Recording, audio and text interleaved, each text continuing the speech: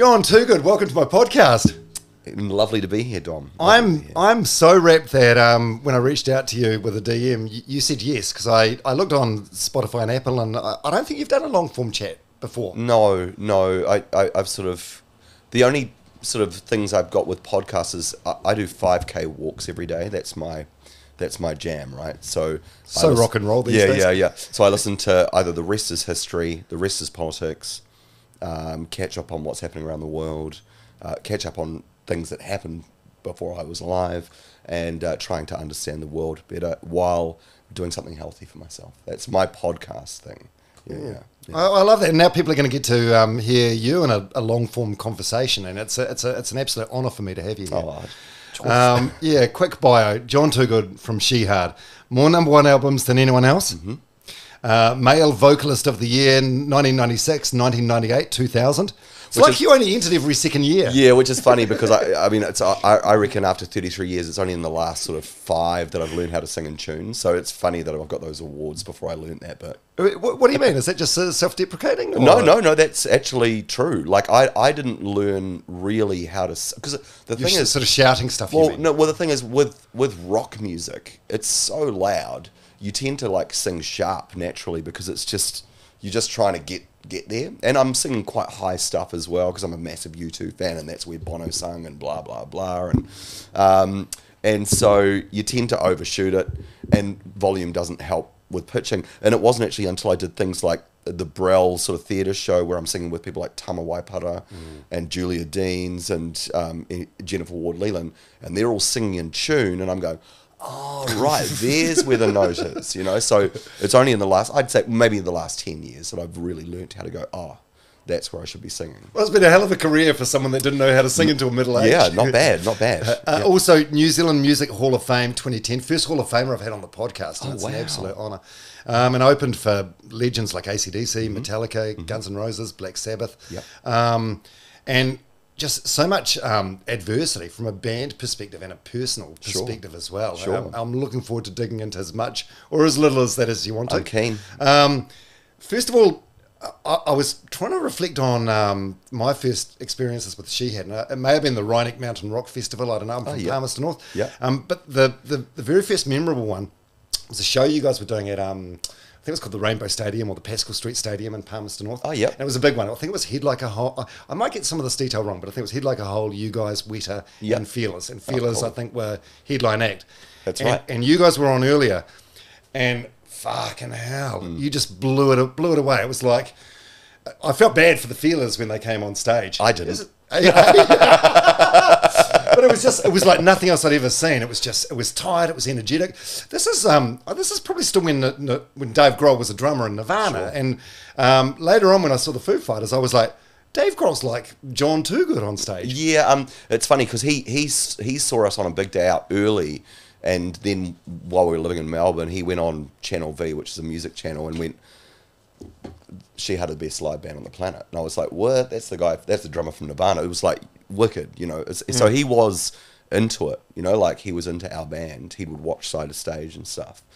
So, that was pretty cool. And we've sort of, every time I bump into him, which is sort of irregularly, I met him on when he did Them Crooked Vultures, but he always comes up and go, hey, John, how you going? And blah, blah, blah. And he's a really decent human being, you know, like, which is cool. Well, lots of parallels between you guys, like the onstage charisma and presence, and just the heart you have for the fans and the audience. You leave nothing out there, and also you're a decent human off the stage as well. I think like our paths only crossed sort of really because I was always in sort of pop music radio. And the first time I interviewed you and the band, I don't know what I expected. I kind of expected you to be like dismissive or aloof or rude or whatever. But you couldn't be nicer guys. Yeah, we because I think the good thing about Shihad is we all met at high school.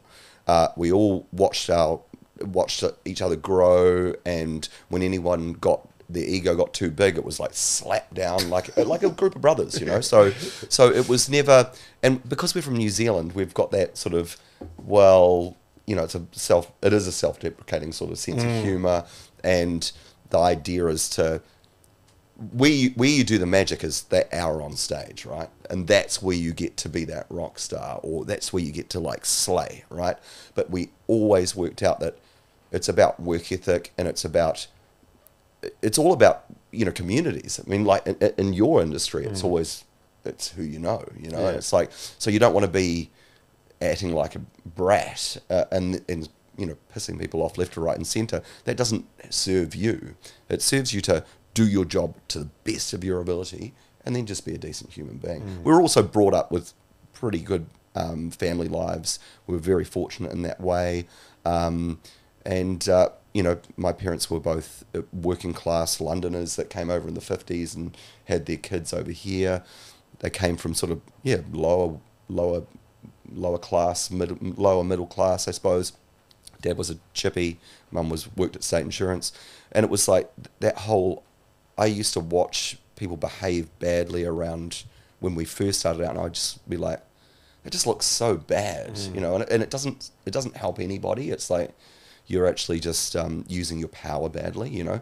The power comes from what you do. It's about the craft. It's about the art, you know. So we were lucky enough to play with AC/DC really early on. We were in 1991, and watch these older guys work hard for 3.5 hours on stage. And it was all about the show. It wasn't about being wicked and a rock star. It was about being the real shit, you know. So we were lucky enough to play with a few great bands and see a few great bands when we started. I think that set us off on the right path. We toured with Midnight Oil. They had in Australia, they similar vibe. It's all about the show. It's not about being a rock star. And they had something to say, you know. So I think we were just lucky that the universe guided us to see things that were good examples rather than bad examples. Right. Yeah, so let's get back to the early days. So young Jon, I've heard in an interview you talk about being your parents being 10-pound poms. What does that mean? So that means they were basically, saw an advert while they were living in London, start a new life on the other side of the planet. Have you got a trade? Have you got any skills? We need some, you know, we need more workers down in New Zealand. And they both independently took a punt on coming out to this place on the other side of the planet and start a new life. My mum was married young to somebody else. He was cheating on her, so she basically told him one day in Wellington that she was going down the shops, jumped back on the boat and sailed back to England. Independently, my dad made his way back to London from New Zealand, and they met in London and fell in love, got married, and then decided to come back to New Zealand together and start a family. So that was it. Yeah. Amazing. And it seems like they were really good role models. Like your mum, incredible backstory, eh? So Jewish. Yep. Growing up in the UK in World War II. Didn't she have to change her name? Yeah. So it was less Jewish? Changed from Burstein to Burston. Right. They were all worried about Hitler sort of making it across the ditch, you know, so they changed their second name.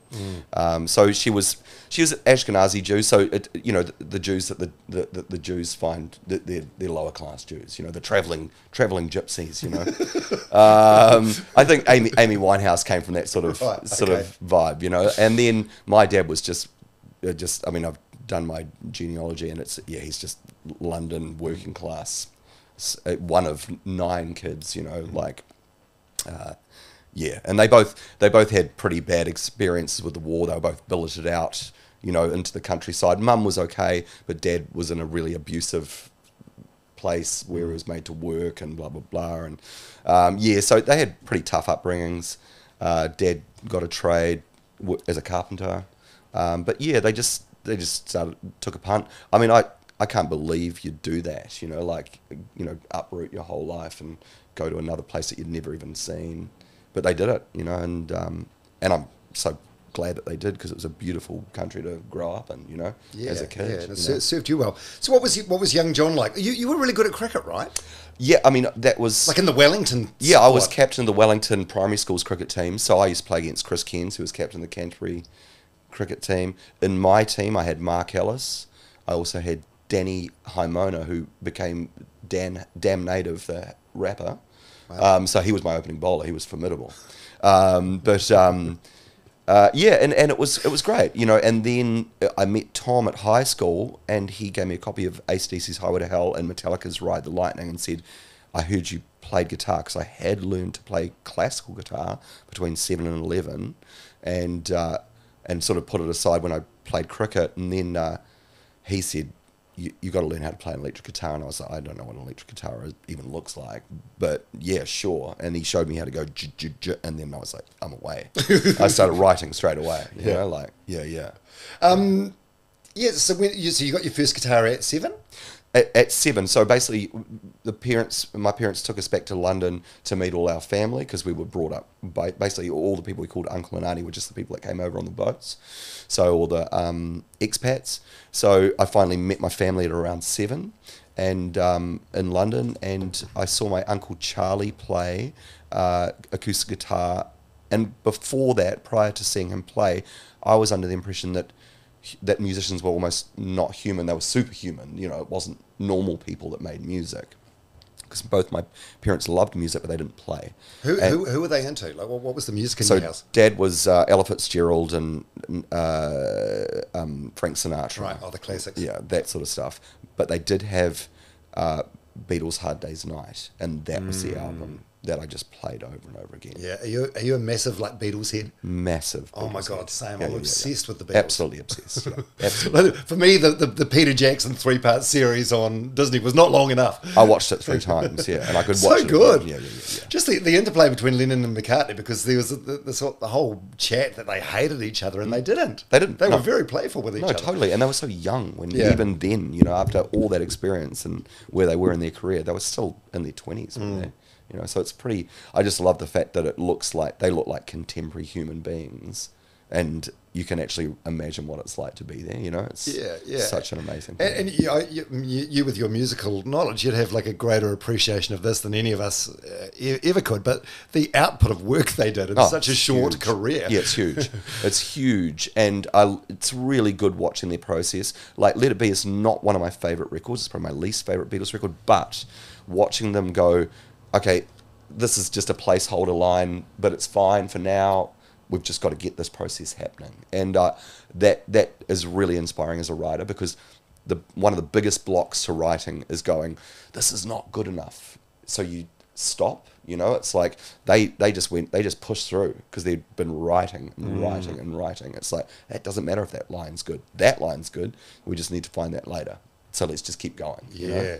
I really liked that. I want to get to that, your personal songwriting process, because some of your songs are just out, like Pacifier, for example. I always enjoyed that as like a sort of pop rock anthem, I guess. But then when I got a greater understanding and appreciation of what the song was about, it just gives me goosebumps to this day every time I hear it. It's just a fabulous song.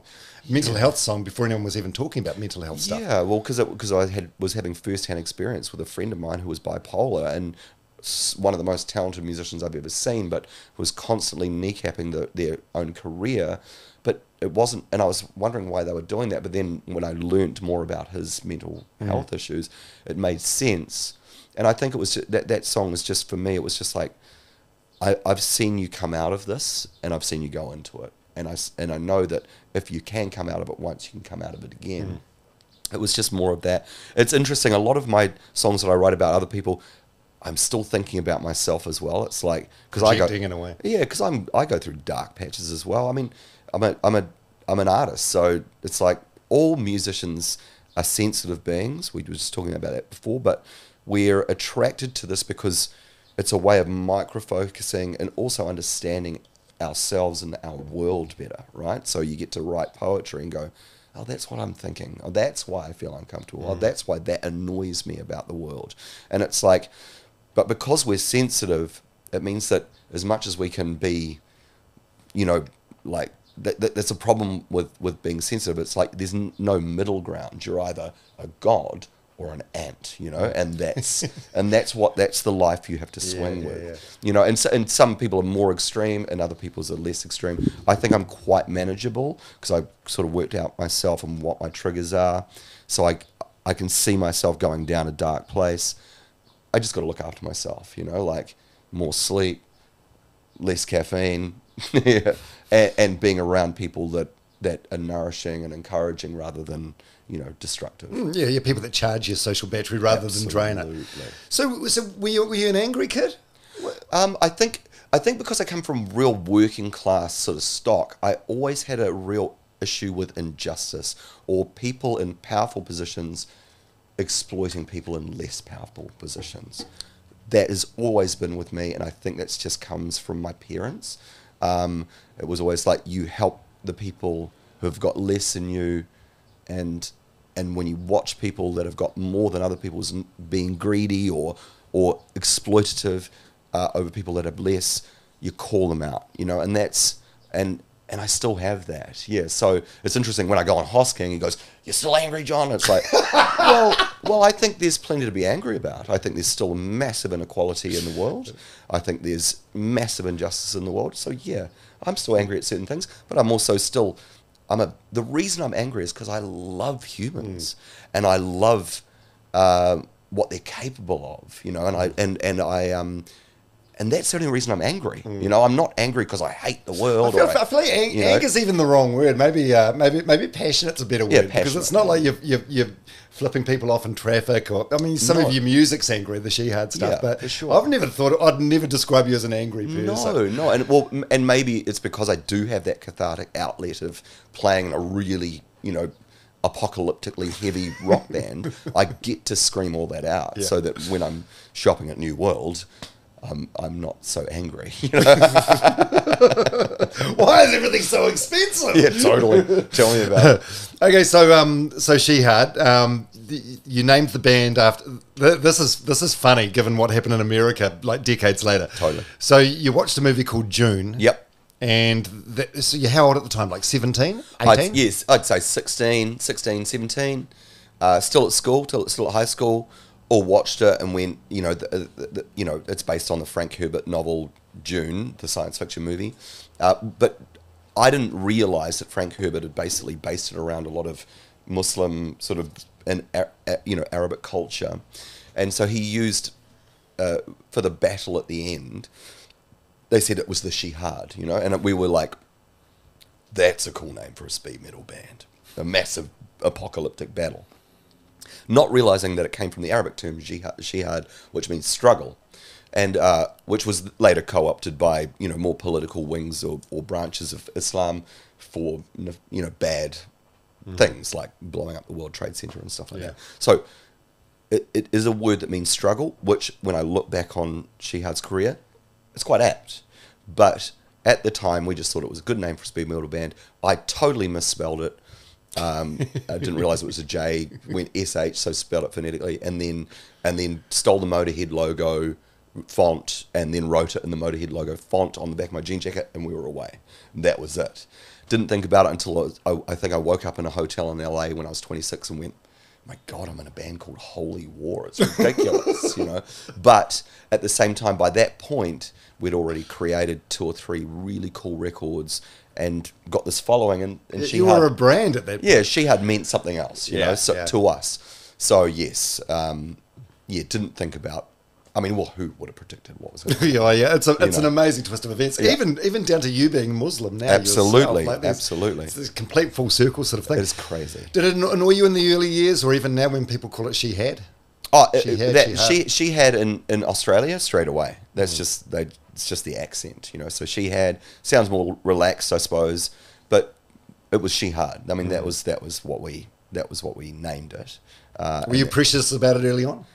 No, I didn't care. All I wanted was for people to come to the shows and give me an audience, and we'll blow them away. You know, that was the idea. So, when did you realize you were onto something special? Was it quite early on? I think we were classic heavy metal kids, total dweebs, out of the social circles. I mean, I had a bit of a social circle going because I played cricket, so I had a bit of a sport thing going on. But once I decided that music was my jam, I was one of those kids that was lunchtime was spent at the music room using the amps and the guitars. After school, if we can get it, even in the weekend, if we get the key off the music teacher, we were in there and we were rehearsing and practicing, and we just wanted to be tight. And it was interesting. We were not interested in being musicians to go to the parties or score chicks or blah blah blah. We were interested in being as tight as we possibly could.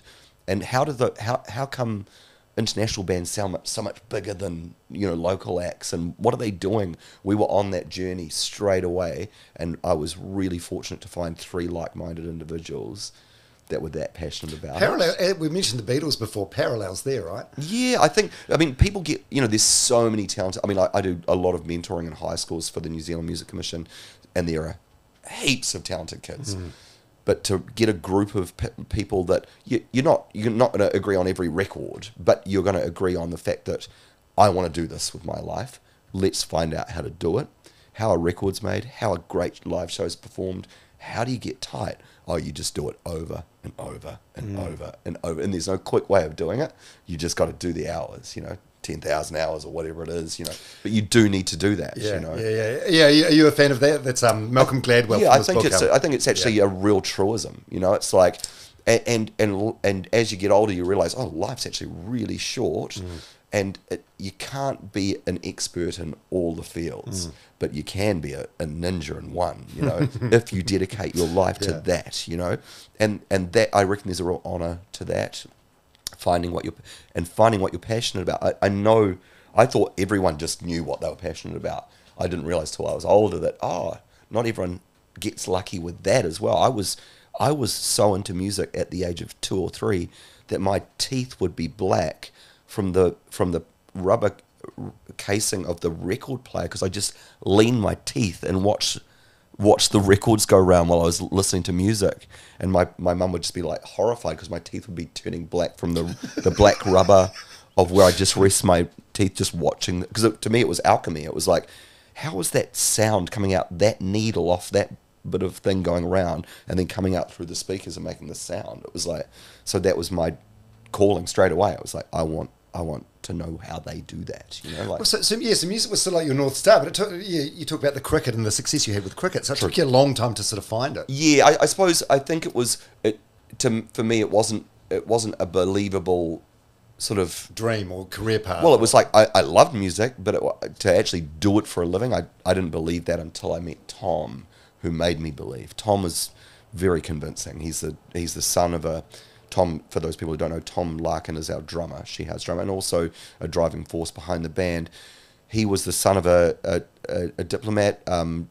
His dad was the New Zealand ambassador to Japan, so he grew up in Japan, formative years. But he had a real internationalist sort of vibe as well. So I had parents from other countries, so it wasn't just about New Zealand. It was always about the whole world. We didn't want to just be the best band in New Zealand. We want to be the best band in the world, So, whether or not you achieve that, but that was our goal, So we had that sort of outlook. Yeah, and you worked bloody hard, like 150 shows in the first couple of years. Yeah, man. First couple of years. And then and even more in other years. I mean, that is where you get good. Again, parallels with like the Beatles and their Hamburg shows. There's no way they would have written all those great songs and been able to harmonise like they did live, because they were all doing those tracks live, without doing those 10,000 hours, That's where it came from. Yeah, and then so your first album, Tune, that came out 31 years ago, you recorded that in a week. We did, which is astonishingly quick. When you look back on that now as a man in your 50s, do you look and go, actually that's quite good work, or do your toes curl a little bit at some of the lyrics? Or so we had to perform that album live at the end of last year to raise BFM money gig. for BFM. And I was like, okay, I like that challenge. That's good. And then listening to it and going, oh wow, what am I playing there, man? It's like so long ago, but it was a really nice deep dive, because I'm always looking forward. I'm never looking back. You said before, Music Hall of Fame. It's like, I remember when they rang me to say you've got the Music Hall of Fame. I was like, really?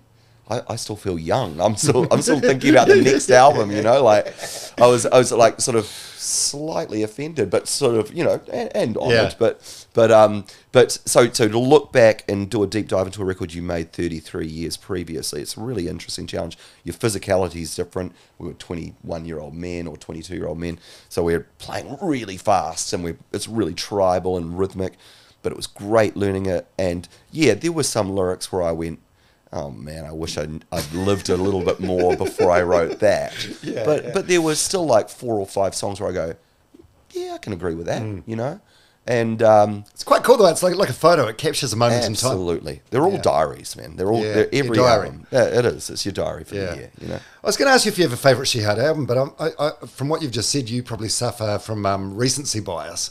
I always do, of course, because of that.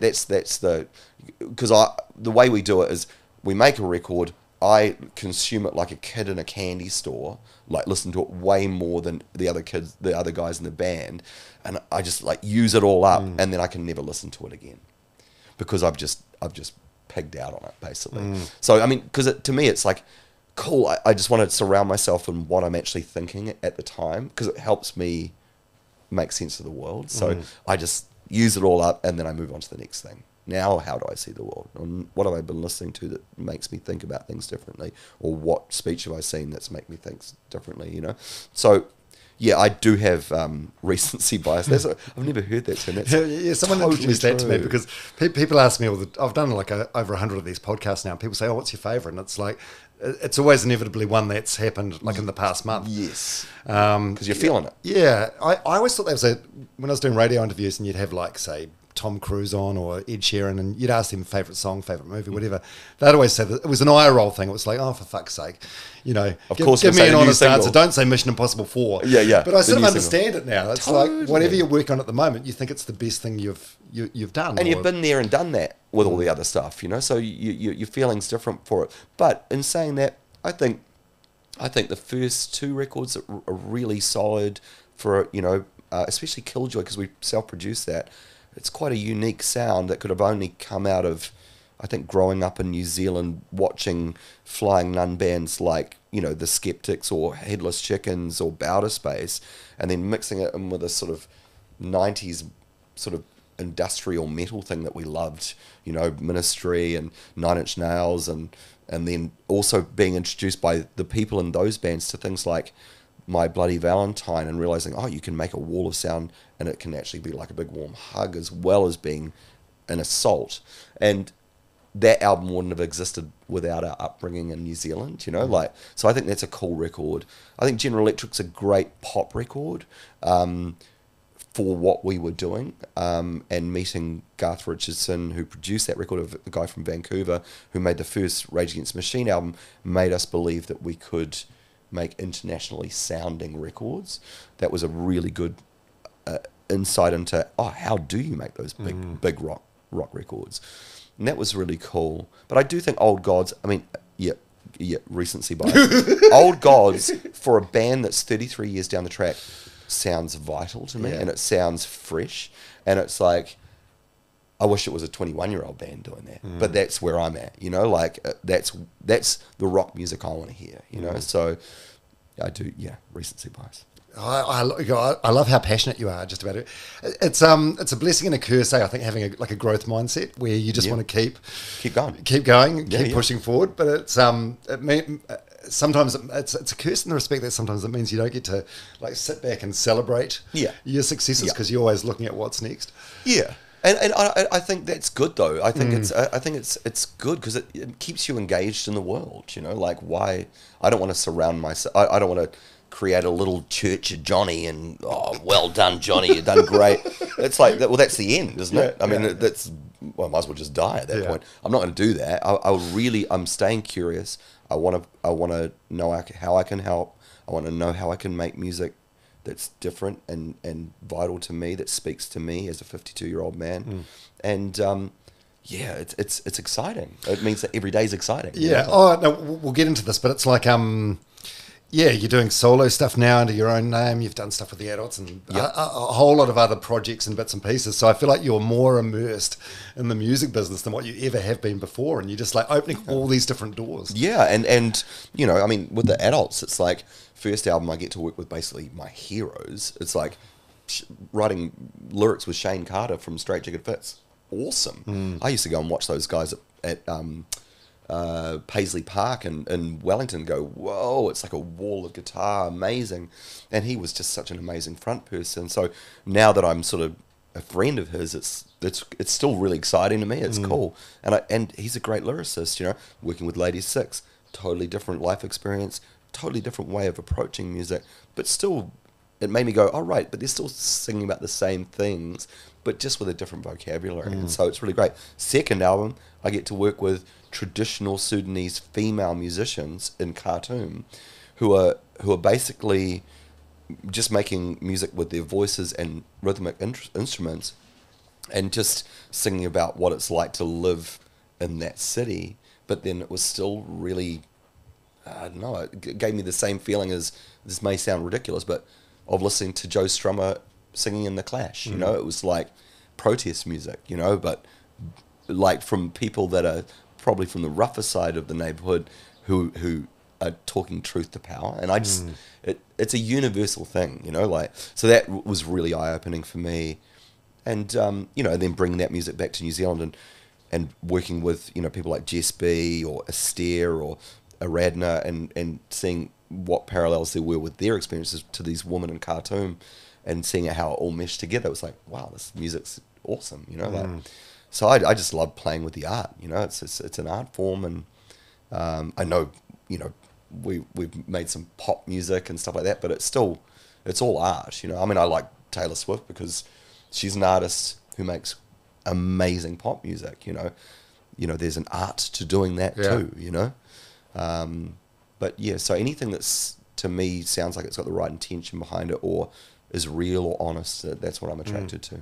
Yeah, working with all these different people, are you familiar with imposter syndrome? Have you ever had that, or are you quite self-assured and quite comfortable now? No, I definitely think that's the one good thing about getting older. You become more comfortable in your own skin. Yeah. Agree. You realise that everyone's just as insecure as you are. So when you walk into those parties with all the famous people or whatever, it's like, you know, they're all like freaking out before they get there. And once you work that out, life becomes a bit easier, you know. And also, you know, even becoming a parent, that teaches you as well, I think. You know, it's like, right, parents are just people, cool. I'm just a person, blah, blah, blah. I still feel 18 in my head, even though I'm 52. Oh, so they must have done that too, you know. So I just, I don't know, I've got a lot more time for other people's stories, I think, now. When I was young, it was all about Shihad, and it was all about what I wanted in the world, what you know. Nowadays, it's more like, I actually find it way more interesting hearing other people's stories, and that's inspiring to me to go and then write a song, you know, rather than going, oh, what does Johnny think? You know, I know what I think, you know. I want to hear what other people think, and, you know, that's how I stay engaged. Yeah, I agree with that about aging. It's like, that's one good thing that comes with it. When you're younger, you think, you're so self-conscious. You think everyone's talking about you, everyone's thinking about you. And as you get older, you realise, well, no, everyone's just thinking about themselves. Everyone's thinking exactly what you just said. Everyone's doing that. Yeah. And it's And so usually when I meet people at the top of the food chain, they're probably the most insecure. That's what's happened, you know, and whenever I've met. It's interesting, like when we've played with international acts, it's actually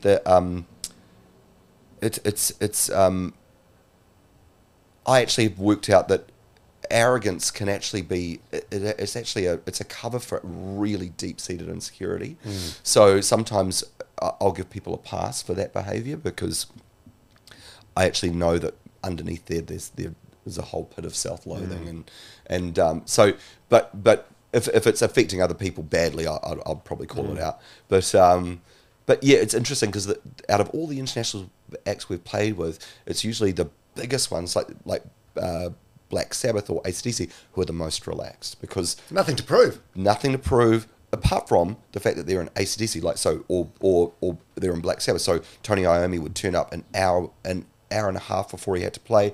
He'd be warming up because he's Tony Iommi in Black Sabbath, and he took it serious. It's work ethic. It's all about the show. It's not about the glory, you know. It's about the glory is the show. The glory is being in Black Sabbath and people walking away from that show going, fuck man, that band is dope, you know.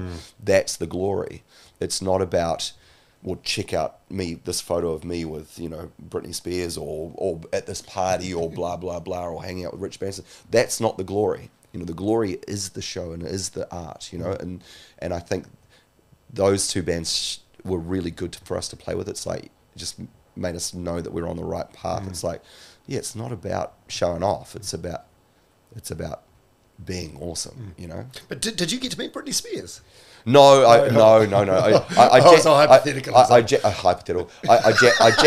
jammed with Tara Reid, who's like a sort of like a Z grade sort of Britney Spears. She played drums. She was in that movie Josie and the Pussycats. That's the sort of thing that happens when you're living in LA for 6 months. You end up meeting. Okay, way less impressive. No further questions about Tara Reid.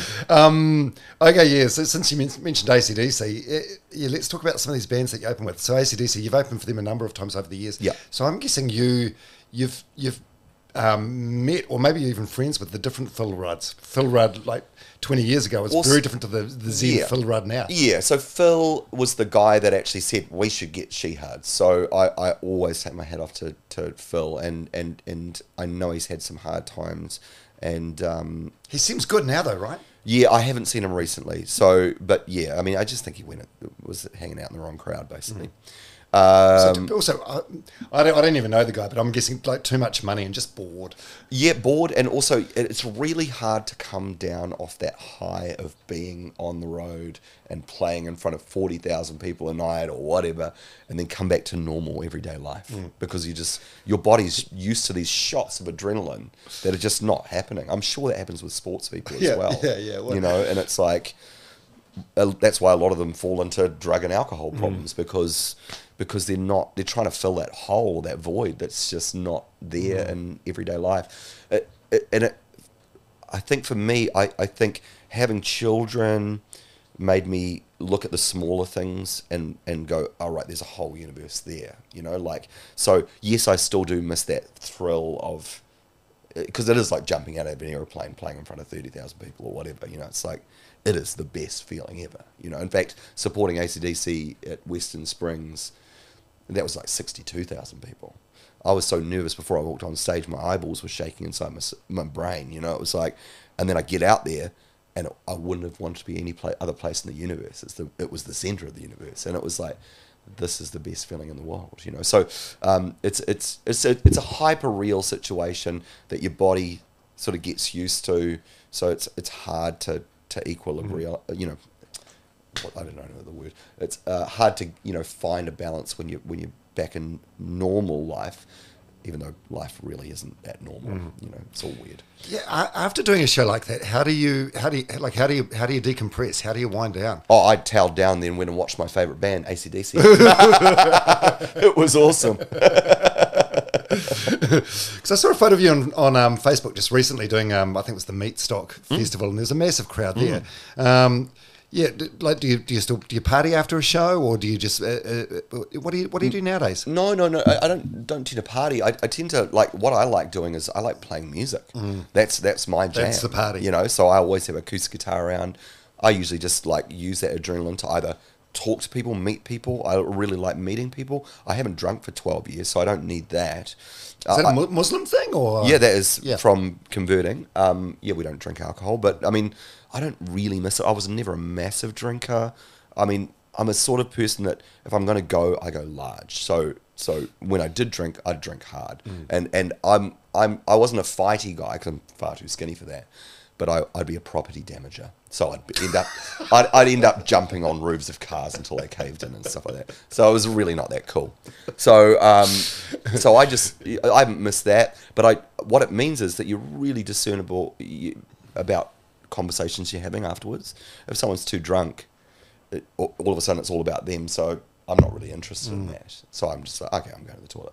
But you do have really interesting conversations, and I find sometimes I'm the last person standing because I'm not drinking, you know, because I got energy, you know, like I find my energy's higher, you know, like because you don't get into that big sloggy mess, you know, and you don't wake up the next day going, fuck, did I say something stupid? Yeah, what did I say? What property did I damage this time? Exactly. You know, so I don't have that issue. I don't have headaches in the morning. Great. Yeah. So that's cool. But yeah, I usually end up playing. I mean, like I just played at Wild Foods Festival down in Hokitika. It was amazing. And it was I ended up befriending a sort of country band called the Harmonic Resonators, basically a family from the Waikato. And really lovely. We just ended up back in a hotel room, just songs, stories till 1 o'clock in the morning, with all harmonizing vocals with, you know, like the parents were like in their 60s, right down to the youngy sort of 18-year-old guitar player, and we're just like, I'd play him one of my new songs, they'd play me one of theirs, and then we'd play a Neil Young song, then they'd do a country standard, but in te reo. I mean, that for me is the perfect night out after a gig, you know, like just music. It's just music, you know. And shit, you're in a good place, aren't you? yeah, it's cool, man. I love it. I love it. I love music, you know. I love humans. Yeah, you know. And yeah, I love aging as well. Like I'm 1 year younger than you. I'm exactly the same. Like there's nothing. Yeah, I mean you can get away with being a property damager in your 20s. Yeah. If you're a dude in your 50s doing it, it's kind of lame. It's embarrassing. It's really embarrassing. It's really lame. And also, I've just seen too many of my friends like, smash themselves so hard they either die, or they end up living alone, and it's sad. It's sad, you know. And I was just early on, I was like, I do not want to do that. And because I had children later in life, I was 40 when my first son was born. I've got to stick around, you know, and I want to be there to watch them as long as I possibly can. So that means looking after myself, you know. It's a tough one, man. It's like it's all a way of not looking at yourself. Ultimately, it's like running away from yourself for as long as you possibly can. But ultimately, those chickens are going to come home to roost. Or if they don't, you're going to kill yourself, you know, like, and you've got, I totally understand why people do it, because it's pain management. It's self-management, because life is tough, you know, life is tough. And we've all got traumatic experiences from our childhood, and we've all got, you know, things that hold on to us, and crazy ideas about the world and crazy ideas about ourselves that we're constantly battling. But I actually found that it was easier to face them head on if I was straight. And I think that comes from the fact that when Shihad first started, because as we go back to the start of this interview, we were total nerds about being the tightest band, being the best band. How do you do that? So when we first started, we experimented with every drug known to man. LSD, mushrooms, cactus, pot, alcohol, everything. And what we'd do is we'd record it on video and then watch it back when we were straight and go, well, that was shit. Even if we thought it was good at the time and we were laughing on stage, we'd watch it and have the evidence and go, that's not good. And then so we basically went, the only way we can play is to play straight, be completely sober. And that makes it even more scary. You know, it's like, wow, this is quite an unreal situation. It's like jumping out of a plane, really sober, you know, and it's like, but it means that the rush is actually bigger, you know, because it's like, whoa, I'm seeing it for what it is, you know, like, so, and then you can reward yourself afterwards. Obviously, Phil, our guitarist, had a little turn with finding, you know, Dutch courage and alcohol, but he sorted that out. Yeah, actually, we'll get to this shortly, but your movie that came out, which is incredible, it's actually on YouTube. You can watch it for free now. Beautiful Machine. Yeah. Came out in 2012. Yeah, Phil talks about there was like a band intervention. Like he was getting wasted to perform as a mask, and you other three guys like sat him down and said, "Hey, bro, this has got to stop." And credit to him, he did stop. He did. He went straight to AA, and then he still does. You know, I mean, and it's 20 plus years, and he's been sober. And I think his life's so much more improved because of it, you know. His relationships are better. He's got 2 kids now. They love him. He loves them. And when he does play, he's amazing. He's a great guitar player. And I think he plays better now than he ever did. And he's completely facing it head on, you know, and straight. And this is a guy that when we first saw him play, he was in the Onslow College high school rock band. And he spent the whole show with his back turned to the audience because he couldn't face the audience, but he loved music. And that's the thing about this art. It's like it attracts really sensitive human beings, and then puts them in a really unusual situation. You know, like it's such an interesting story. I think I heard the same thing about Dobbin. When he started out with the dudes. Yeah, I could imagine. Same thing, back to the crowd. Yeah. Because it's not a great stage presence. Yeah, because you're just, it's like, whoa, all these people are looking at me. And you spent your whole school life trying to be invisible, you know, or dodge it all. And all of a sudden you're going, look at me. Because, I mean, we're on a stage with a whole bunch of lights and a big PA. So, of course, you're saying, look at me. But he was attracted to the music, then had to deal with what came with that, right. You know? Yeah. So, so this Beautiful Machine, the Shihad movie, a big sort of central part of that is the American experience.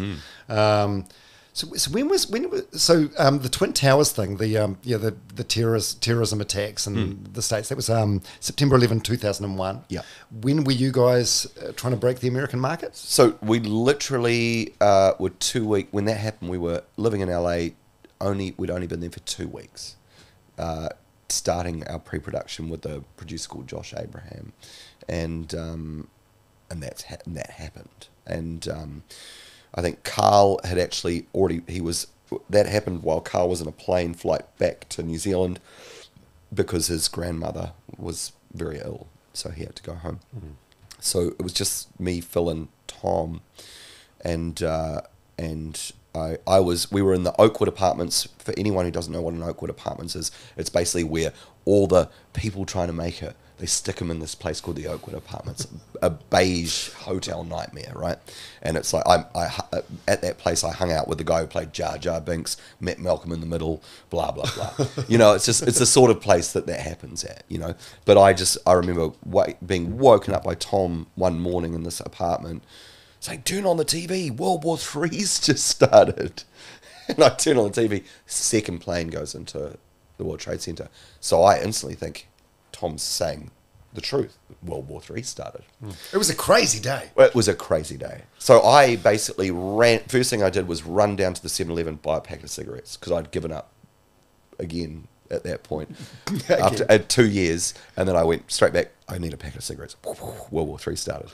I think I had one Valium left from some medication, took that, and then went, right, what the fuck are we doing? Let's go home. But we couldn't go home because all the flights were grounded all around the world, So we basically had to, be in America while they were dealing with what had just happened to them. And every time you'd be walking down the street and you hear a car backfire, everyone's like, running into shops, and then all the American flags went up on the thing, and everyone rallied around the president, who at the time was George Bush, and it was really interesting to watch the psychology of that country just shift and into a sort of more warlike mode, and be trying to make a record after trying to crack that market from when we were first kids, because it's the home of like so many bands I love, it's like Metallica and Slayer, and especially at that time, and it was like, we want to go there, like that's where it's the home of metal and the home of rock. And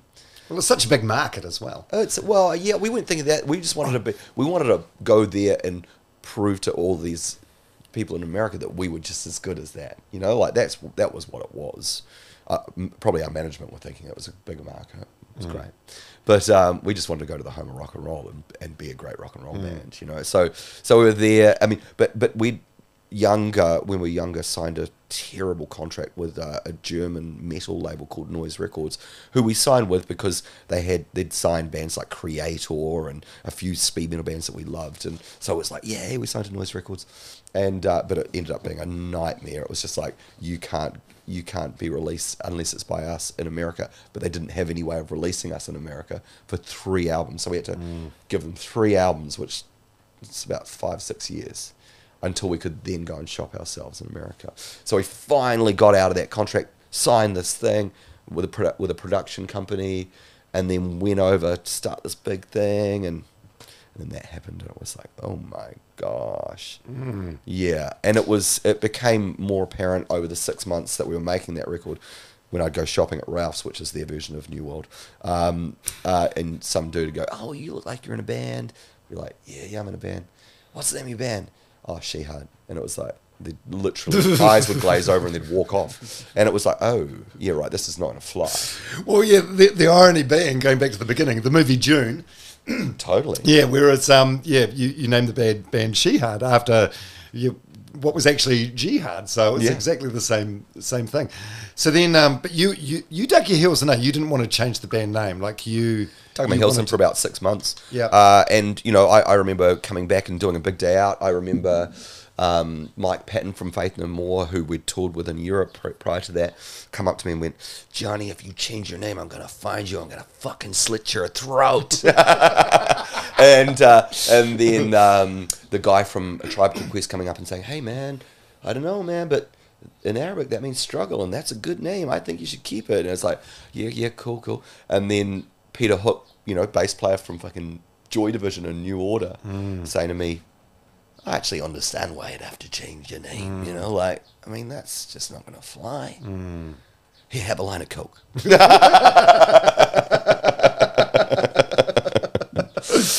So all these ridiculous situations that I found myself in, but you know, we were the ones who had to make that decision. It was basically me and Carl saying, nah. Tom, who's definitely more business minded, going, this isn't going to work unless we change our name. And Phil, who was just mortally fearful of touring the southern states of America with a name like Shihad. He's got massive anxiety, so he was like, I don't want to be shot on stage. And I thought initially, that's just over the top. But it's America. Being in America, Confederate like, flag states, you never know. So it became more and more apparent if we wanted to try that American dream, we would have to make some compromise. And Pacifier at that point was the biggest song that we'd ever had, and we just went, man, at least it's got some sort of thing to us. And it was just, I just felt awful about the whole thing. It just was like, well, it's like asking someone at, 26 years old, John, you are now Xavier, or John, you've got to change your name to something else. It's like, no, that's my name, like. So, but I caved finally, and I regretted it instantly. Like I didn't. Did you just didn't sit comfortably with you? No, it didn't. It didn't sit comfortably with me, but I did understand why at the same time. Like there was a logic to it. Feels like a lose-lose situation. Like was. You're damned if you do, damned if you don't. Yeah, I think on that movie I say shit A or shit B. I mean, it literally was. That was the options, and it was like there was no easy answer. There was no historical context we could look back and go, oh, that happened to the Who. But it didn't. It never happened to any other band. Yeah. There's no blueprint. There's no blueprint, so we had to make it up as we went along. Yeah. Management were pushing hard, record company pushing hard, production company pushing hard, booking agents pushing hard for a change. When you've got that many sort of knowledgeable with air commas, saying it's the right thing to do, then I can see why you eventually cave. I think you probably did well to dig your heels in for 6 months. I did, and I think I did, and then ultimately. It was 2 years of going, okay, because this band, whether that was a good or bad decision, it was, it was what it was.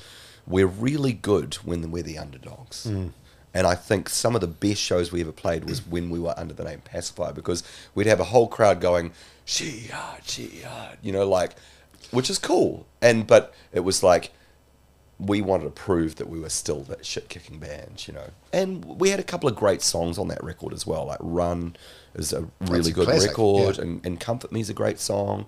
But yeah, so it was. We basically really kneecapped ourselves, and we had to work hard to win people back, Oh yeah, in terms of like New Zealand and Australian audiences? Yeah, New Zealand and Australia, which is where we were predominantly known. And in England as well. Before that happened, we'd just sold out the Ocean in downtown London. It was massive. And it was like, and then we had to change our name. And it's like a branding nightmare from a business perspective, like it was. It was like you'd built this name and all the experiences that went along with it over 20 whatever years, and then just went, now we're this, So it was hard work.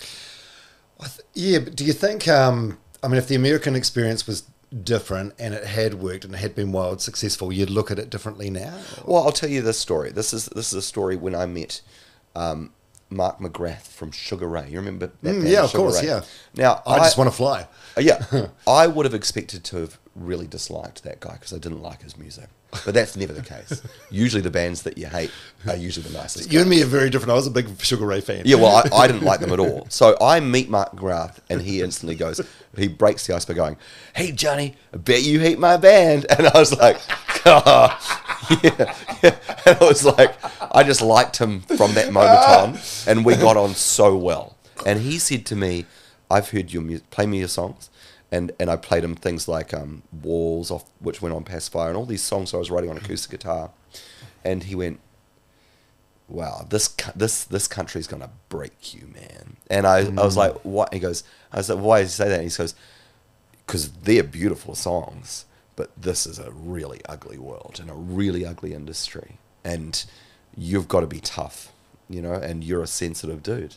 And he was the one. He wasn't trying to put me off it, but he was warning me. Home truths, yeah. Yeah, he was warning me. And in a way, if that record had taken off, I'm not sure if I'd still be here. You know, like... Here is and what? I might have been dead, you know, like it might have broken me. It might have made me totally disillusioned with the world. I mean, you saw what it did to Kurt Cobain, you know, saw what it did to Amy Winehouse. Yeah. There's a reason why sensitive, talented human beings get crushed by that industry. Because it's tough, man. It's like art meeting commerce. Boom, boom, boom. And it crushes you, you know. And it was just, I always think about that conversation I had with him. And he wasn't discouraging me. He was a fan. He loved the songs. But he said, be careful, you know, like, and I think he was right. Yeah. And the Viper Room show. Yeah. This is amazing. Classic. So on the, you just did an eye roll. So on your beautiful machine doc. So Viper Room's famous club in sort of Melrose area of Hollywood area of LA. Where River Phoenix passed away outside. Yeah. Him and Anthony Kiedis used to hang out there all the time. It was like I think it was Johnny Depp's club. Loved it. So you guys had like an industry showcase concert there. So it's Pacifier on stage. Yeah. And just a whole lot of executives. So what's the purpose of that? Is it just to basically shop you around to find a label that's going to sign you? Absolutely it was. Yeah. So there was lots of people from different record companies going, this is the latest darling of this production company, let's have a look. And they'd heard some songs, so there was talk of lots of money in that room. And the night before that show, I'd talked to my friend Jon Toogood, who was A&R at Polygram Records, which is no longer, in Australia. Now, Jon Toogood is a funny motherfucker, but he's very Australian. And he told me that joke, the police horse joke, right? Which I, as a Kiwi, thought was hilarious. Yeah. Hey, by the way, I'll stop you right there. So, there's some technical difficulties on stage. So there's a moment of sort of like dead air or whatever you want to call it. Yeah, basically, my guitar's out of tune. Yeah. We're using a different guitar tech. We're all like, you know, but the production company had like manicured us, put clothes on us, told us what the set list is. And some of that set list included me playing acoustic guitar in the middle of a Shihad show, right? Should never listen to the record company. I can see what they were thinking though. Like, you know, you're a very, very charismatic front person, so they obviously thought this guy's got the star power. Yeah, let's have a bit of both. Yeah. So, but the context was, it was only a few months after September the 11th, and you could not joke about firemen or police officers because they were the heroes. Yeah, they were held in such high esteem. Absolutely. They were the heroes of 9/11. And I totally understand that, but I was just, it was like my guitar's out of tune, I'm standing here like a dork. Oh, I heard this great joke yesterday. And just not even thinking about the context of where I was or anything. I just thought, this is a funny joke. So I tell the police horse joke. Can I tell it on this? Yes. So the police horse joke is, what's the only animal with a cunt halfway up its back? And the answer is a police horse, right? So, it's totally ludicrous. It's really funny. It's especially funny in an Australian accent as well, because it's just so Australian, you know. But literally after that joke, it just was dead silent, and all these people started moving to the exit. They just walked out. And it was like... It's like a scene out of The Office or something. Totally. And I'm looked over, and my bandmates who were waiting to go back on stage, just hiding under towels. They're hiding under towels going, could I please disappear? You know, like... And I was like, could I please disappear? And it was just the worst. It was the worst night. And then afterwards, even our production company just disappeared. And like... we went to the club where they'd gone and trying to text them, and they weren't answering their phones, and it was like, oh my God, what have we done? And it was just the worst night. I literally, for about 6 months afterwards, I found it very hard to go to sleep, because I'd go and then just think about that moment and go, oh. Well, you can laugh about it now. I emailed you yesterday saying, by the way, I thought the police horse joke was funny, and you replied saying it was like a $2 million joke. Oh, easily $2 million. There was bigger figures than that, like being bandied around. It was like, burn it in one So day. the van ride back to the hotel with your bandmates, how does that go? Oh, man. Are you apologising? Are they tearing strips off you? Oh, yeah. They were so angry at me. Yeah. And it was, that Can they laugh about it now? Oh, absolutely they can. But and you know what, I'm sort of quite zen about it. It's like the universe was protecting me from something there, I reckon. I honestly believe that. Like it's self-sabotage in a way, isn't it? I honestly think I wouldn't have done all these interesting things that I did afterwards if I'd gotten all my dreams handed me on a silver platter. I wouldn't have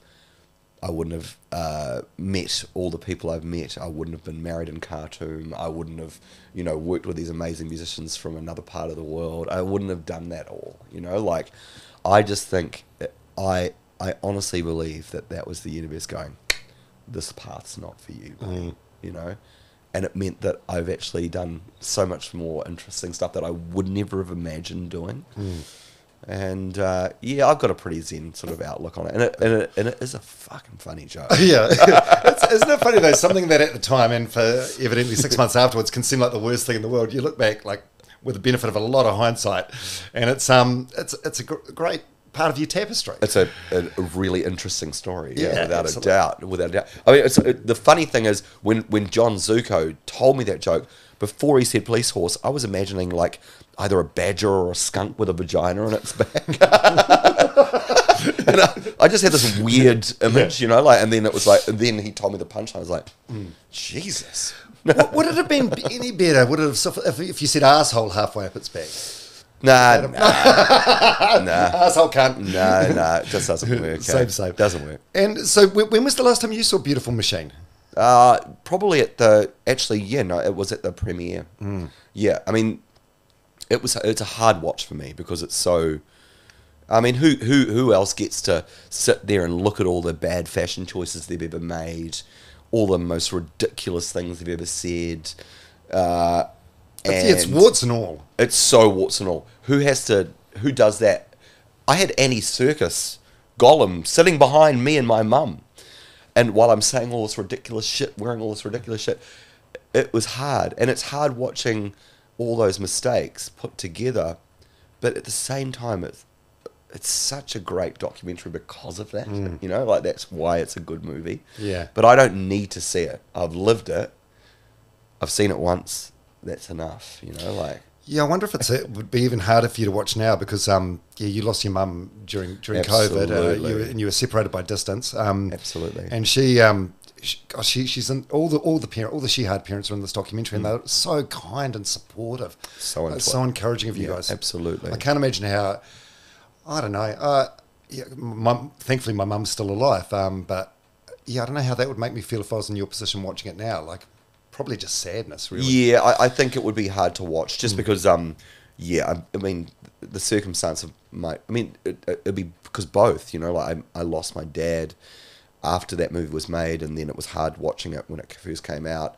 But it was sort of like, it's like hard, but also sort of lovely to see him alive again, So maybe it would be nice in that way, but it'd be because of the circumstance of my mum's passing, which was basically I was in lockdown in Melbourne and she was in lockdown in Wellington, and there was no way I could even get back. So my sister had to hold up a phone so I could talk to her and say goodbye. And in fact, because I was the mummy's boy, her little favourite, she held on in a coma for like 13 days. And they got to the point where my brother and sister said, you're going to have to talk to her. So I had to say, Mum, you've done a great job. We're going to be okay. You can let go. So I was that guy, but I did it over a phone. So that was fucking tough because you need to be there, you need to be there to see it, to feel it, to know that person's gone. And to me, it still seems quite surreal and almost unreal. Mate, that's brutal. Yeah, I mean, it's only a 3-hour flight, but you may as well have been on the moon. Absolutely. There was no way through it. I mean, it wasn't only a lockdown here, it was a lockdown in Melbourne. So my brain was instantly like, if I fly up to Cairns, no, I can't do that. because all the states are closed off to each other as well. So I couldn't even find a way out, and I just had to wear it. And then on top of that, to rub salt into the wound, my brother and sister held off the memorial for 3 months so that Melbourne could come into lockdown. We came out of lockdown 2 days before the memorial, went into lockdown again. So I had to watch that on an iPhone as well. So it was just completely surreal. You know? How did you feel at that time? Just sadness, guilt, anger? Super sad. You know what? When I fight, because they saved some of our ashes for me to take down to Island Bay where we grew up, so I could say goodbye. So when I finally did get over, I didn't know how I felt until I was driving out to Island Bay. I could see Island Bay coming up, and then I just started crying. I just felt guilty for not being there, you know, because she really, after Dad passed away, she really relied on me and my wife Dana, because we were gentle with her, and took her in and made her go, it's okay, you know, and we actually took her over to Khartoum, and she came and watched us get married over there, and cool. She, you know, we had a moment where we're standing on the Blue Nile going, and she turned to me and go, Dad would never believe where we are right now, you know, and we were having a cup of tea, and I was like, yay, we've given her something to look forward to, and then her grandson was born, and yay, and so I just felt really guilty that I wasn't there, but there was no way I could get there, you know. That was the biggest feeling, was like just guilt, not being there to say it's okay, you know. I'm sure. If there's nothing you can do about it, should understand. You can see it from this movie. Like, she's so proud of you. Eh? Yeah, totally. There is just so much unconditional love there. Yeah, totally. Yeah. You know, I've done plenty of therapy with that as well, because great having unconditional love, but Dad was the guy that said, pull your fucking head in when I behaved badly or acted like a dick, you know. So I needed that balance. So when Dad passed away, having Mum going, there, to have a cup of tea, you can do no wrong. It's almost a little bit tough, you know, like, it's like, because you're not being seen for what you really are, you know, and I needed that dose of reality as well. Yeah, what's your relationship with therapy? When did you start having... I think after, for me, I've had bouts with anxiety. So at the end of General Electric, we'd been working, we'd played 1 million shows that year. I'd turned into a rock and roll animal. I was basically throwing guitars at guitar techs because I just wanted the band to be the best band ever, and it was just eyes on the prize. And but I didn't realise I was burnt out by the end of 2 years of touring. And I basically walked into a shop down Chapel Street in Melbourne where I was living, and walked out of it and thought I was on the other side of the road. I thought when I'd walked in, I was on the other side of the road. So, and then just had this huge bout of vertigo, because it was a real non-reality. But what I was having was a panic attack. I didn't realise. I'd never had one before. And that started a bout of panic attacks, which got really bad. I was also self-medicating with drugs and alcohol, not looking after myself. Ended up basically burning out, coming back to New Zealand. My dad looked after me and my first partner. And... I basically had to do therapy through that. I did pull myself through that, and it was good, with a lot of help from family and friends, and therapy. And then it wasn't till recently where I've actually gone to see a cognitive behavioural therapist, but that's for something completely different. That was, I got a COVID complication which turned my tinnitus up to fucking 12. And that was crazy. And what's that, just ringing in the ears? So ringing in the ears, which I'd had since I was 19, because I'm standing next to a fucking loud China cymbal playing a loud rock band, but it was always manageable. Go and see a live band, fuck, my ears are ringing real bad. Have a nice quiet day the next day, almost imperceptible. And then, so I basically caught COVID 2 weeks after catching COVID. I got woken up out of a dream with a basic car alarm going off in my head. It was like I'd been to see Motorhead and stuck my head in the PA, you know, and it was like, but it was so loud. I was just like, shit, what's going on, man? And then I literally didn't sleep for 36 hours because it was so loud. I ended up in A&E out in an eastern suburb where we were living at the time, and they had to give me Valium and Zopiclone to sleep because I couldn't sleep because it was just so loud. And then I went to ear, nose and throat specialist and blah blah blah, and it was like one ear, nose and throat specialist said there's there's data coming out of America. If you had pre-existing tinnitus, if you caught COVID, you got a 40% chance of it turning it up, and we don't know how long it sticks around for. I suggest you go and see a cognitive behavioural therapist, because nothing I do is going to make it, because it's the sound's not coming from your ears, it's coming from your brain. So what's happened is I've got if you look at the graph of my hearing, because I've stand next to cymbals and stuff, the top end of all the sibilants, it's been worn out, right? So COVID comes in, it decreases your overall volume. Your brain goes, shit, he's lost all of his top end hearing. I'm going to have to turn that up so he doesn't get eaten by a lion. It's literally a survival mechanism.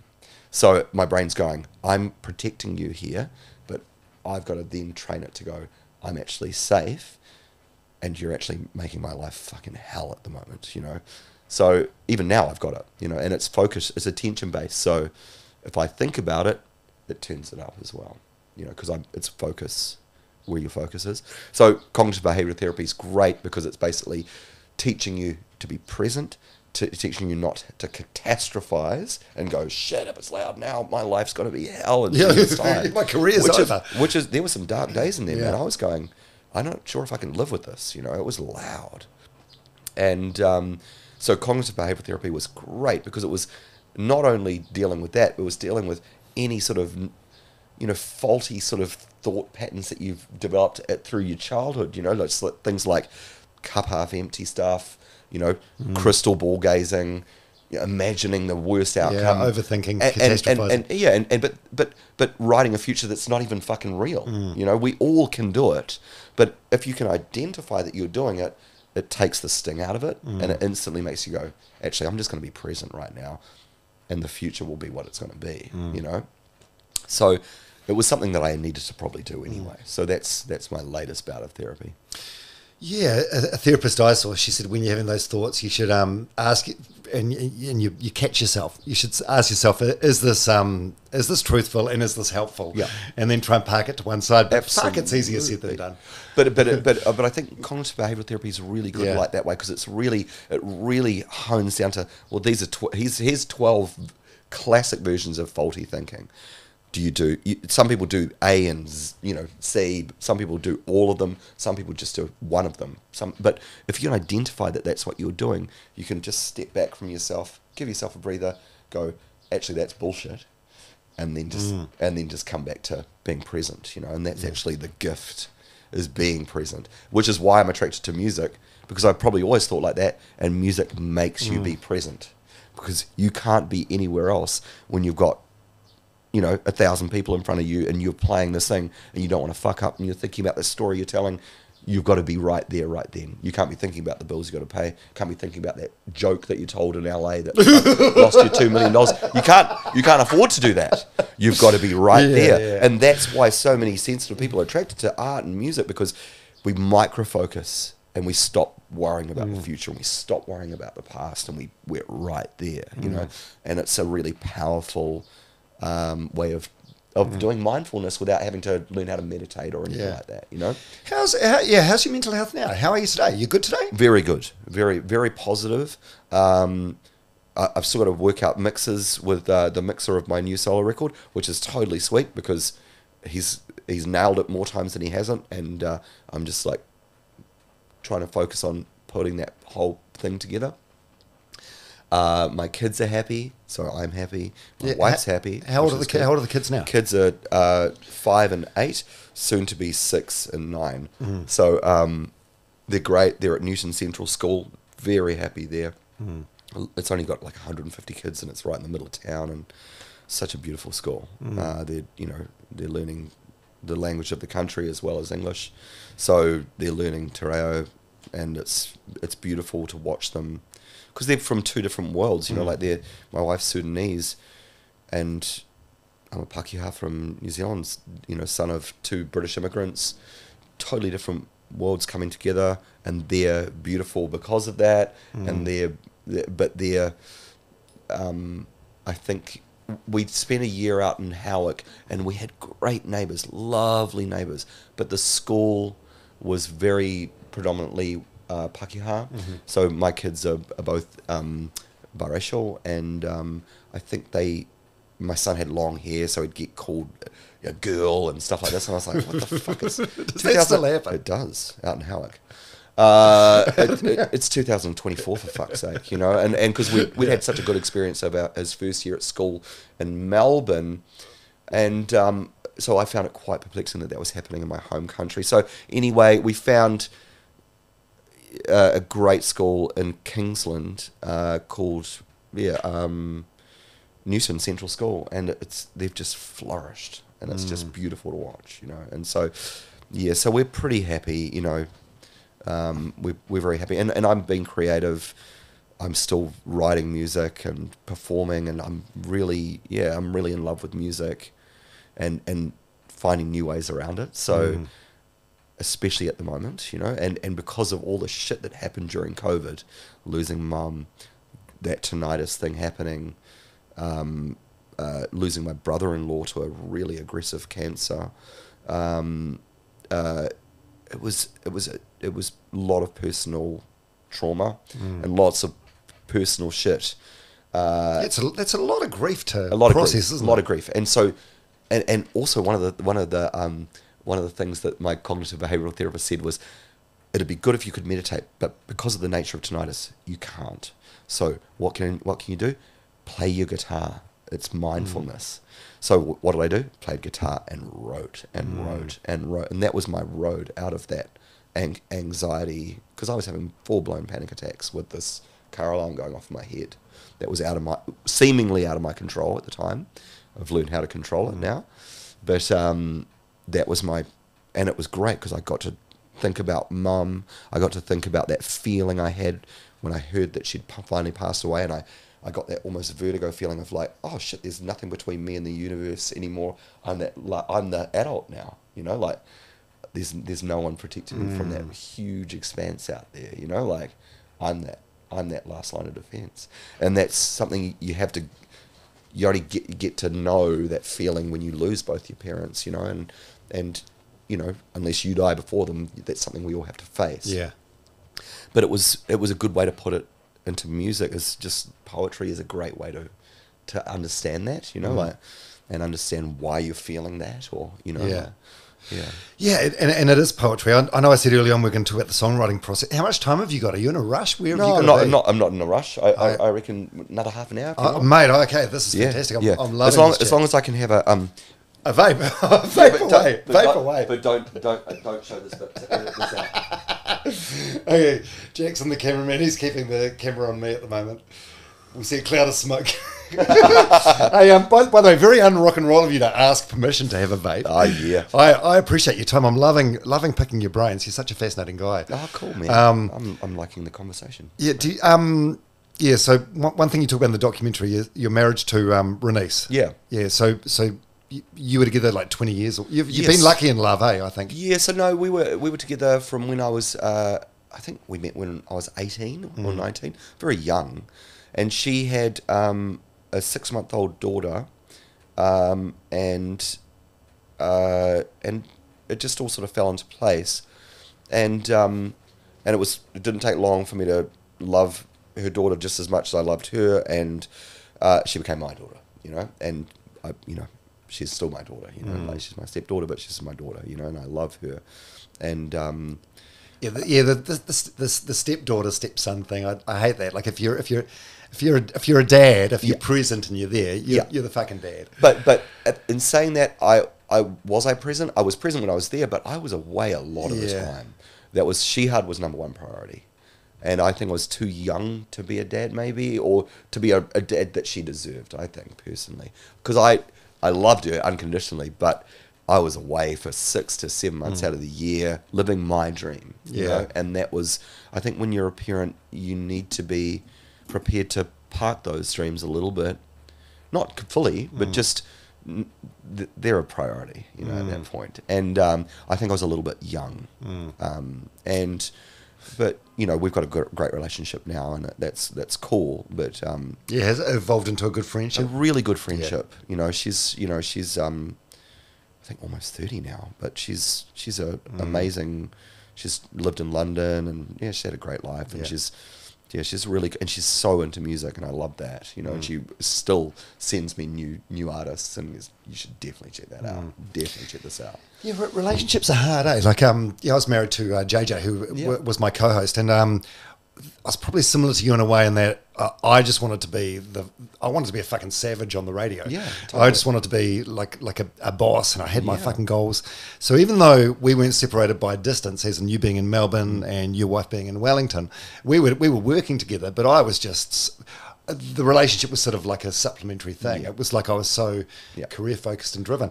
And as you get older, you realise like it's like a plant. Like you need to water a relationship, don't you? Absolutely, you do. And even you know and there was a lot of things I learned. Renice had a pretty tough upbringing with her parents, and she was very suspicious and very cautious of the world. Yeah, a very survivalist mentality. Young solo mum. She took what she could get and held on tightly. You know, and I was definitely more sort of. I liked meeting new people and bouncing around the world, but she was very suspicious of any new people that I brought into my life and kept them at arm's distance. And I realised as I got older that this was actually really not where I wanted to be. It was an unhealthy relationship. I think Anaya had to see us fighting way more times than she should have. Yeah. And finally, when Anaya turned 18, I got the courage up to go, okay, I'm getting out. And that doesn't mean I don't love you. It's just that I need to get out for my sanity. And it was the best move I ever made, you know. And because even though I was Johnny Rock and Roll Star, when I was at home I was a fucking mouse. She knew how to keep me down, you know. And that was basically by destroying my ego, making me feel like if I left her, I would be a bum down the street in Courtney Place and I'd never be able to amount to anything. She knew how to play me, and she met me when I was really young, so I was sort of kept in that little bubble and very strictly controlled. And so I literally left thinking that I would literally be a bum down the street, but I was so unhappy that I'd prefer that. I quickly learned that I could do internet banking, and I was a fucking I can do it.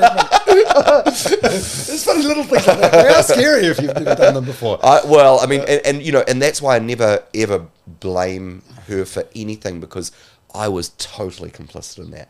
I handed her the reins because it suited me. You know, it suited me. So you can focus on the rock and roll. So I could just be, you know, la la la. I didn't even know what I was fucking earning. Yeah, you know, and I needed to grow up. And I did grow up quick. And then for 2 years, I fucking partied my ass off, and I had a great time doing it. Wrote the first adults record, met all these great musicians. I loved it. And then just as I was getting bored of staying awake for 3 days and partying with inappropriately aged people, I went. I did a talk with Nick Dwyer. You remember Nick D? Yeah, Nick D. Yeah, great human being. George FM guy. George FM, yeah. And fantastic, really knowledgeable about music. He did a Q&A with me at the Auckland Museum about song composition. I remember I was hungover as fuck when I arrived, but it ended up being a great conversation. The party afterwards was down at a club in Britain, I can't remember, but Dana, my now wife, crashed the party with her friend and just came up to me and went, "You look interesting." She didn't know who I was. And I went, "You're the most beautiful human being I've ever seen in my life." And we just talked. We just got on like a house on fire straight away. I thought she was American because she had an American accent. But then I went, no, that's not quite right. But it turns out she was a daughter of a UN diplomat who was Sudanese. She was basically schooled in American schooling systems in the diplomat sort of circles. That, you know, she'd done her primary school in Finland, went to Ethiopia, then Virginia in America, then Saudi Arabia, and then ended up in AUT in Auckland. Yeah, studying to be a chiropractor. That's True right. Citizen of the world. Yeah, totally. And we just got on like a house on fire. And it was exciting, but at the same time, it was more like I could just breathe out. It was like a feeling of, oh, there you are, you know? And I just knew straight away. Yeah, and I suppose the timing was right. Like you had evolved and grown into the person that was worthy of being with her. Yeah. And I also knew what I didn't want. And that's just as important Yeah. as knowing what you want. You know, I mean, I was not. I mean, the irony of marrying a Sudanese Muslim woman and then converting to Islam while being Jon Toogood from Shihad, the rock band, is ridiculous. I would never have written that, but that's just what happened. Yeah. She was my best mate. It took us 2 years of like these huge philosophical conversations where I was like, in fact, I think even on the second date we had, I was like, are you saying to me that the only way I can marry you is if I convert to Islam? And she was like, well, I don't know why you're talking about marriage. This is only our second. And I was like, yeah, but I really like you, and I'm just finding out. And she was like, well, yeah, that's how it's done. I was like, well, why don't you convert to atheism? You know, and it was like, yeah, why do I have to do? And it was like, so we did, but we knew we loved each other, and we just laugh at the same shit. But only difference was she prayed 5 times a day, and would give her last $10 to the person who needed it on the street, without even batting an eyelid, because she believed that all money was not hers anyway. Came from Allah. It was a gift from Allah. So you give it on. You know, you're just, you know, that's a stream of energy, and you got to keep it moving. And that was just the way she was brought up. And I'd be like struggling artist going, fuck, I don't even know if I'm going to earn 15 grand this year. So if any money I get, I'm going to hold on tightly to it. You know, like, so me and my, you know, humanist atheist buddies would be talking the good game. It's like, well, we don't need God. To know that we would treat people how we would want to be treated ourselves, which is totally the right thing. I totally agree with that. But we were all still struggling artists, so we wouldn't give our last $5 because we didn't know the next time we were getting fucking paid, and we didn't have any faith that we would get paid. She believed absolutely that it would come in another form, and without a doubt, following around like a little puppy, she'd give her last $10 away, and then she'd be comped fucking dinner at some place randomly. And I'd be going, how the fuck does that work? That's what made me want to look into it, you know. Yeah, what does it mean to you? What's being a Muslim brought to your life? I think most importantly, it's made me realize it's not about me, and it's also not about the material things in this life that we accumulate that we all have to give away when we end up dying. It's like, it's actually, also it's taught me that, you know, because she would drag me to, you know, like down to, you know, Flinders Street Station in Melbourne to feed homeless people. I'd never done that before. I was scared. And then I did it and after we did it, I went home and I had the best sleep I'd had in probably 20 years. Because I woke up and I went, why is that? Oh, it's because by helping other people, you're literally helping yourself. Because they're all just manifestations of the same fucking thing anyway. You know, it's like that, you know, that modern, you know, that Western capitalist idea of this is mine, that's yours, fuck off. It's like, that's not how it is. That's just a fucking illusion. We're all, you know, physical, you know, versions of a spiritual sort of existence, like literally fucking having this experience together. So we should literally be looking out for each other, because what happens to you does come back onto on how I'm feeling as well, you know, like, so yeah, so I don't know, it just vibed with me. And I also like the idea of zakat, you know, giving zakat at the end of Ramadan, which is basically 2.5% of all the stuff you've earned of the year. You give it to the people in your community that need it, that have less than you. It focuses your mind, unlike capitalism, which focuses your mind on what you don't have. Oh, my car's good, but it's not as good as the neighbour's. It focuses your mind on people who've got less than you. Therefore, you have more peace in your heart, you sleep better. And it's better for everybody because you're helping people out while you're doing that. You know, and it's like, it's really interesting. I just think it's almost like the antithesis to the modern capitalist sort of way of thinking, you know?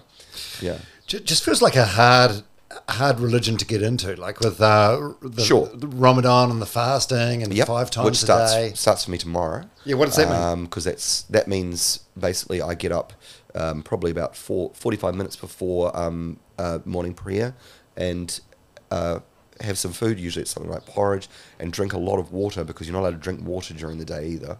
And then I fast for that until the sun goes down. And the idea is to remind yourself it's not about this world, it's about the next world. And it's not about the things you have, and it's also there are people doing it hard like this every day. And this is what it feels like to struggle. And it just, I don't know, there's something quite, it's hard, don't get me wrong, like there's days where I'm just like, fuck this, you know, it's so hard. And then, but then it's like any process, it's like, you know, working on your physique or anything, you burst through that hard bit and all of a sudden there's this moment of serenity of 3 days. And then it will get hard again. And then, you know, and then you find that peace. And then it's like, it's a real mental and physical challenge. And I think it's really good for you, you know, it's good for you to remind yourself that not everyone gets to fucking go to the fridge and just go, oh, I'll have that. Oh, I don't even know what to choose. I've got so much to choose from. You know, it's just a really good reminder of that shit. Yeah. And are the kids Muslim? Yep, absolutely. Yeah. They're brought up Muslim. I think I'm a convert, so I'll see things differently than someone who's brought up inside the religion. You know, like I still struggle with, you know, even things like angels or stuff like that because I find that too specific. You know, but what I don't struggle with is we're all connected. We're all going to die. We're all going to go back to where we came from, wherever that is, you know. And we live in the West where it's like, life. Someone dies. What the fuck? Yeah. You know, it's like as if that wasn't coming for them. You know, Spoiler alert. It's like that's. Yeah. So I think with Islam, it's like it's not morbid. It's just reminding you that this is just one phase. You know, like, and what you do with it, it's important. But it's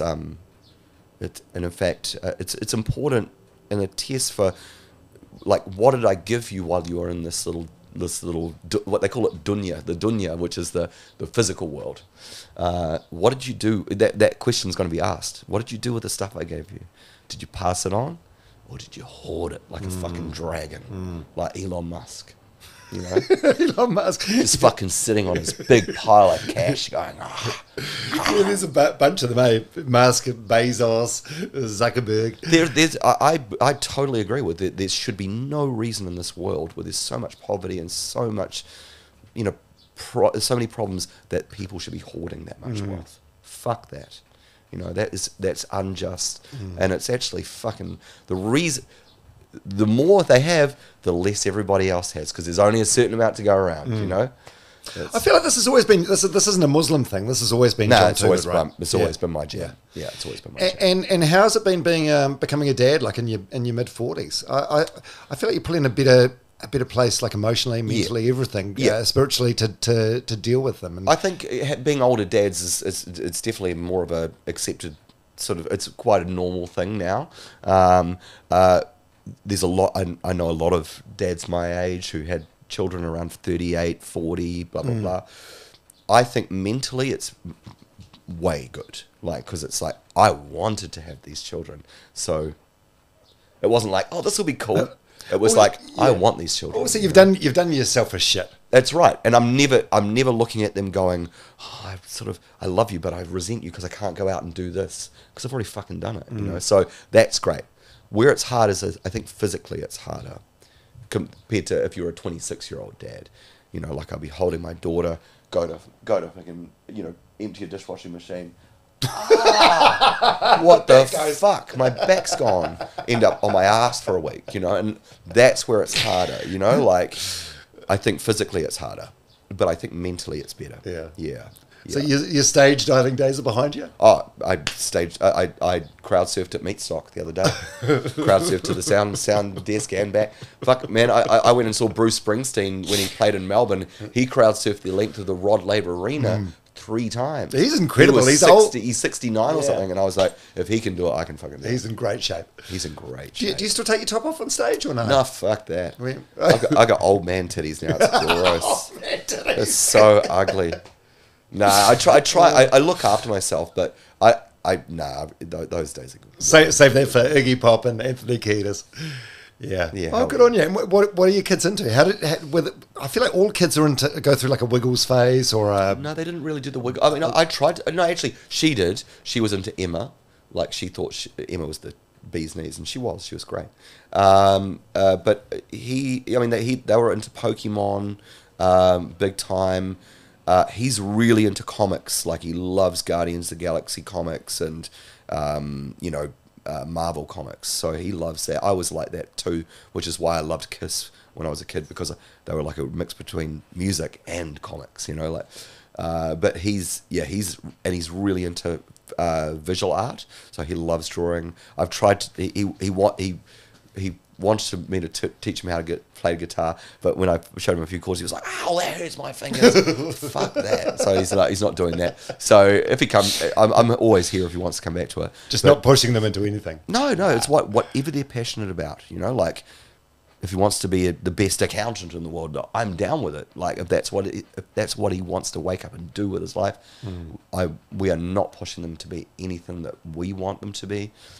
All we want them to be is to be generous, good human beings that understand when to help out when they see people who need help, and that's literally that's the baseline. Oh, I love that. I love that. Yeah, if your kids can be, I mean, it's impossible to be happy all the time, but if they could be happy most of the time and well adjusted, I think that's really cool. Yeah. Shit, we've covered a lot of ground. I'm all good to. Okay, we'll go back for a couple of. Do you need another puff? Yeah. Your vape out. Yeah, help yourself. I wanted to pick your brains about your songwriting process. So I mentioned Pacifier. I love that song so much. And when I feel like over the years, you've done a few interviews and you've talked about how it's about Aaron from Weta, who tragically passed away with a heart attack a few years ago. So sad. So it's just a beautiful song. So he was bipolar?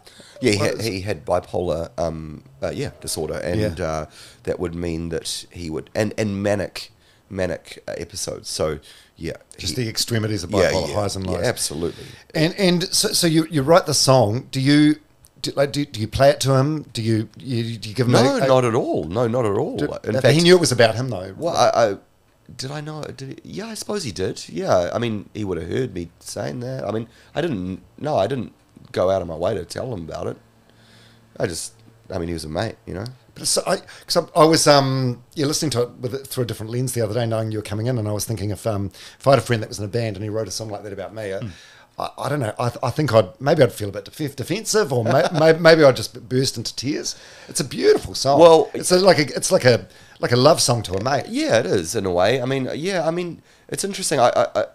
Recently I've written a song called "Last of the Lonely Gods," which is about my friend Marty, who's a great chef, who ended up cooking on a luxury yacht in the south of France it was owned by that Thai billionaire who used to own the Leicester City team that died in the helicopter accident. Wow. So he was in a relationship for 10 years with this younger woman in the south of France, and she wanted to have kids, and he couldn't bring himself to say, "I'm ready." And then he came back to Aotearoa, and we hooked up, and he was like going, "What am I going to do? I'm going to have to start again. I'm 50 years old. What the fuck, man?" And it was just a song for him, just saying, every day is a fucking opportunity to start again, Yeah. And that's how I look at life, It's like even, I even look nowadays at when I fuck up something on stage, the next verse is a chance to redeem myself. If I sung that note wrong, I don't let it freak me out. I just go, cool, fuck that up. I'm not gonna fuck up next time, and that's how I look at life as well. And I wrote this song from it, and when I went to play it to him, I just realized that the first verse is, your dreams they lie in smoking ruins, thought that you understood. You use up all your secret weapons. They don't work as they should. Now everywhere there's people doing things you thought you would, and all your roads have led to nothing. Well, nothing any good. And I thought, oh shit, I forgot about that first verse, because it then goes into don't let it bring you down. You were brave enough to make it out. You're the last of the lonely gods. One by one, you will defeat them one by one. Right? So it's like, you don't want to lose them with the first verse. Yeah. But I thought, and then he was just fucking getting into it, and he went, I fucking love this song. And so even though it did sort of start with him, what I heard him saying to me, it's a positive message afterwards. So, but I did get the sweats on when I remembered that's what the first verse was. But he fucking loved it, like he didn't take offense to it at all, Yeah.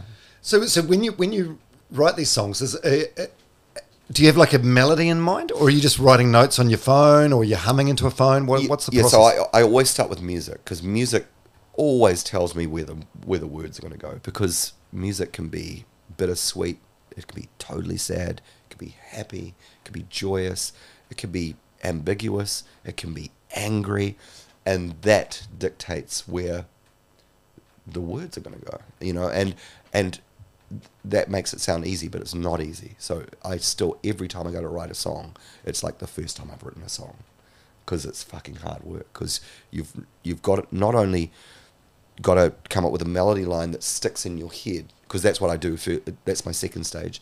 It's like music, melody line, words, and that's how I do it. So melody line's got to be something that I will remember, and then words come after that. What am I thinking about? So you don't want any lines that you're going, that's not even part of that fucking story, which I used to do when I was younger, because I wasn't realizing what the actual art form was. I was just like, I was painting.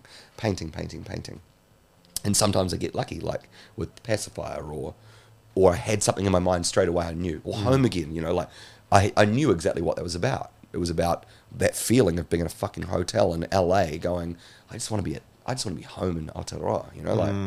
Yeah, by the way, that's a great. Put your clocks back for the winter. That's a yeah, great which is that line. because I was spending most of my time in my relationship on the fucking phone, Right. with someone who was on the other side of the planet doing something opposite to me, you know. So that was just an image that came, you know. So, but it's something you have to work at, man, and work at.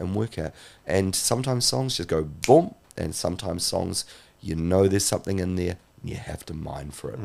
And sometimes it takes a year, you know, and then you finally get it. Do you have like a moleskin notebook, or do you write notes in your phone? I usually write on my phone, Yeah. but no, if I'm out, but when I'm at home, always pen paper. So I just have a stack of fucking A4. Unfinished songs. A4 everywhere. white shit with just like, and I think the act of physically writing makes it more real, you know, and it also makes it more memorable. When you're writing on a typewriter or on your phone, it's like it doesn't quite get into your brain the same, you know, like, yeah. So I find the physical act of handwriting really, really good for writing music. Any real quick ones? Yeah, so recently a song called Love Is Forever, that came very quickly, and that was about my mum hanging on for a person that, you know, that never made it. So, you know, you were there, now you're gone, just a picture on our wall. I changed it to 3 days hanging on, because I thought 13 days is just too long. I said, yeah, 3 days hanging on, waiting for someone who'd never come. But you're alive when I see my little girl, in her eyes, the stillness of the world. In your time, you knew that you were loved, and love is forever. You know, and that just came really quickly, because I knew exactly what I needed to write about, you know, like it was just there, you know. Is it a sad song or a happy song? I think it's bittersweet. I think it's sad because I've lost my mum, but I'm looking at my daughter and she goes, and she's got the same legs as mum and the same eyes as mum, and it's like, you're still there, but just in a different form, you know, like, and that's that, you know, cyclic, the cycle of life, you know, like, and it's just, yeah, and that's my comfort, is seeing her, you know, in my daughter. Yeah. And how long does it take before you can perform these songs and disassociate them from the person they're about? Do you know what I mean? Yeah, I mean, I'm already playing these songs at my solo shows, so I'm actually, it's interesting because it's a different skill live, because live is, am I putting the guitar in the right place? Am I strumming right? Is my guitar in tune? Am I hitting the right note?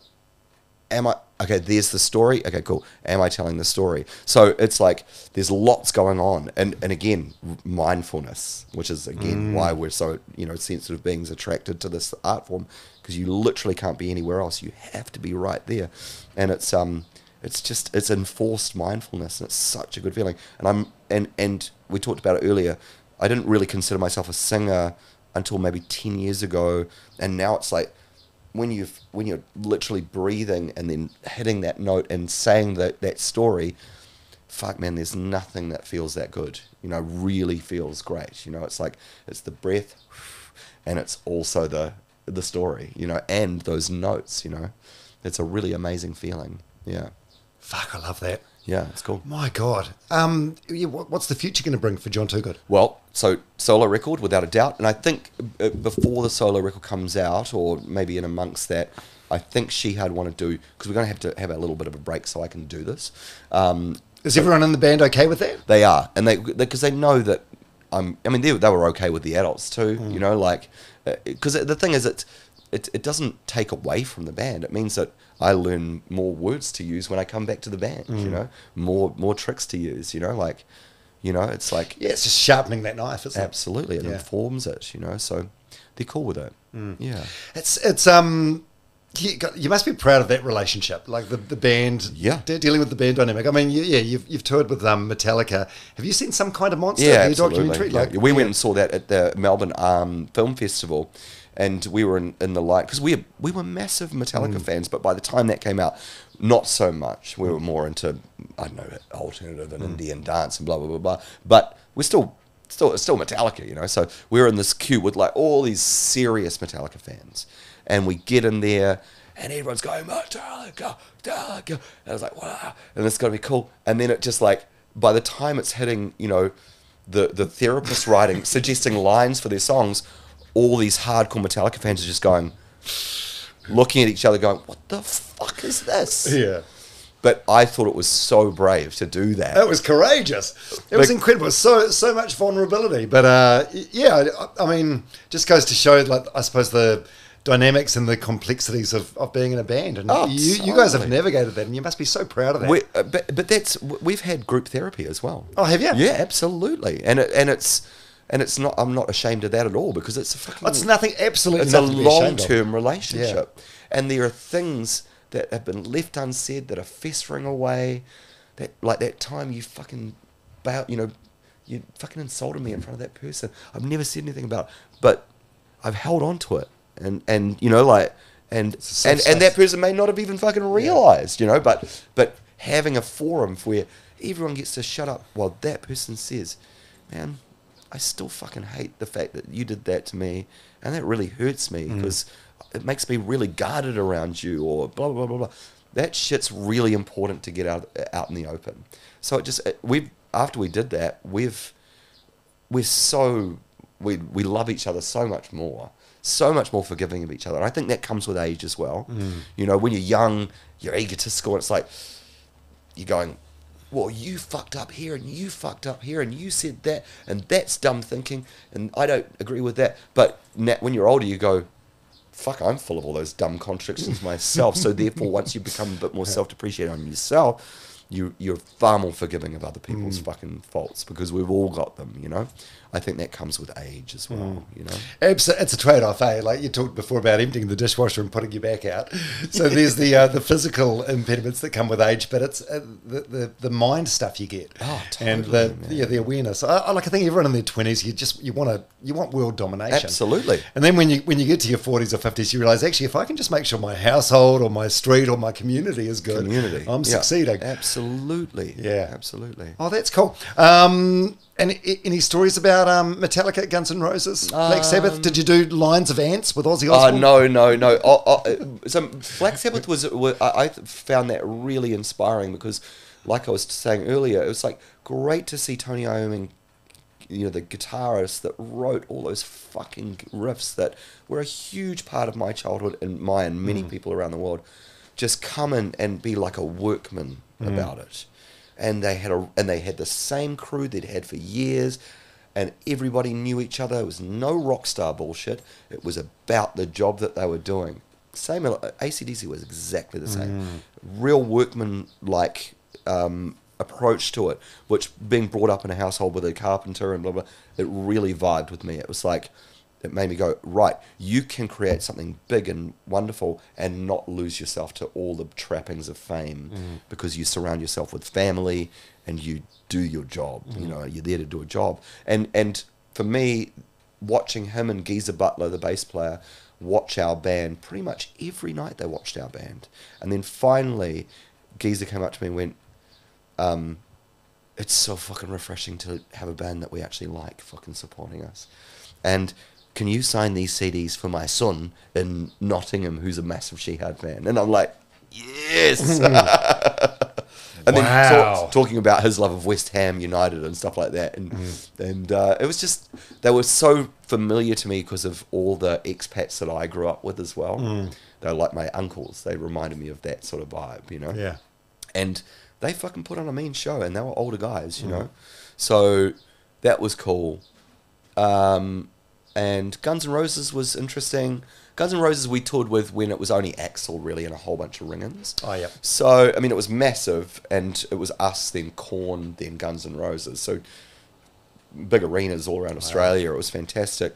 I think my funniest story about that is one day I was backstage in the catering tent waiting to get my food order when a helicopter landed right by the catering tent, and out pops Axl Rose with this gorgeous looking young woman and walks straight up to me and goes, "Is that fish or chicken?" And I was just like, "I think it's chicken."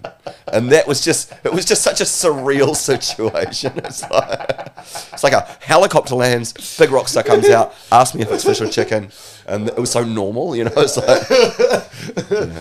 Oh, what a yarn. Shit, what a life, what a career. Yeah, it's cool. And yeah, I feel like with your growth mindset, it's like you're just in the second half, baby. Totally, man. Yeah. Totally. I've just got to stick around and not die, you know, and just got to I look don't after think you're myself. going anywhere. You feel, Yeah. you got longevity in your family? Yeah, no, well, Mum was 84 when she passed. Dad was younger. He was 76, I think.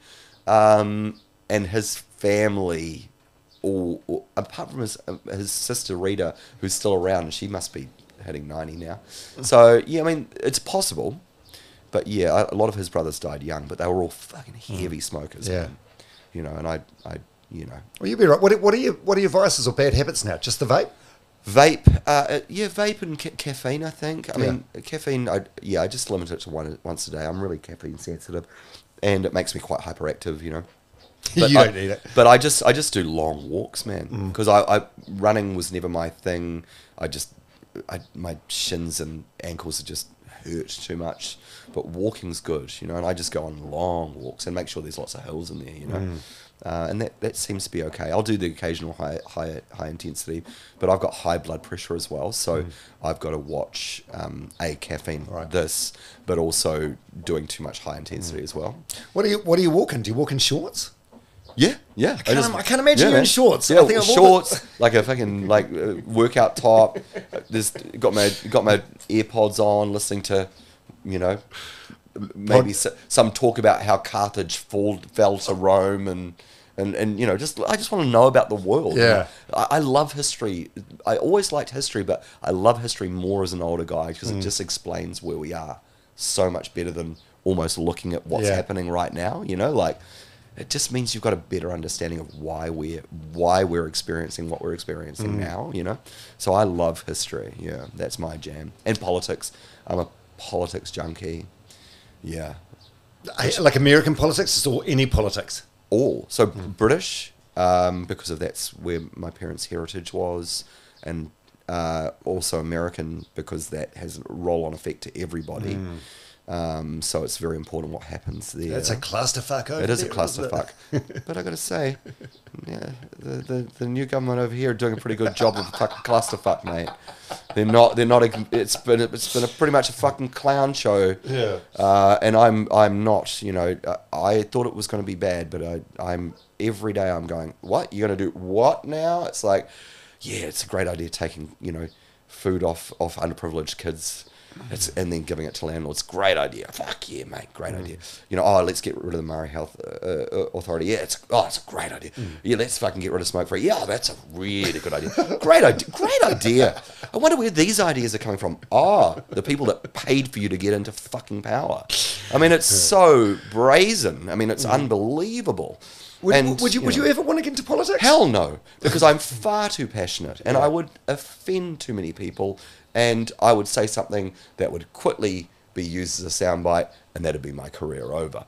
I think I can help better as an artist, and artists have this beautiful little pocket where we can actually say what we fucking want because it's art, you know, and we're not being paid by the taxpayer. Yes, I've had, you know, New Zealand On Air funding without a doubt, and I'm very thankful for it. But we get to comment, you know, and it's like there's a freedom afforded us that I don't think is afforded to politicians, especially in the structures that we've set up. I love Chloe. I think she speaks pretty good truth, and I think she's leader material. I've voted Labour my whole life, but I think she's the most inspiring politician I've seen recently in this country. Yeah, I'd love to get her on the podcast. I think she's fascinating. She believes, you know, she's a believer, and you can tell the way she talks that she thinks humans are awesome, and that's why she gets angry. Like I get angry because we believe when humans do good things, I mean, they are capable of some beautiful things. And that's why we get angry when we see people being greedy or selfish, or it's just the antithesis of what the opportunity we have on this planet to do such great things. Yeah. And it's like, I hate watching it squandered. Hate watching it squandered. It really fucks me off. Yeah. Shit, your mum and dad would be so proud of the man you've become, right? Oh, I don't know. Me and Dad had nothing left unsaid, which was beautiful. Yeah. I got to nurse him and help Mum out when he was really ill, and there was nothing left unsaid between me and him. So I'm very grateful for that. And I know Mum was proud of me, so that's cool. Yeah. You know? Yeah. Hey, thank you so much for your time. Pleasure, today. man. My God, it's been almost 2 hours. Yeah, totally. Yeah, Like, that's seriously long form, bro. Yeah, I hope your car hasn't been towed from New World. Oh shit! Yeah, let's get out of here, man. Fuck.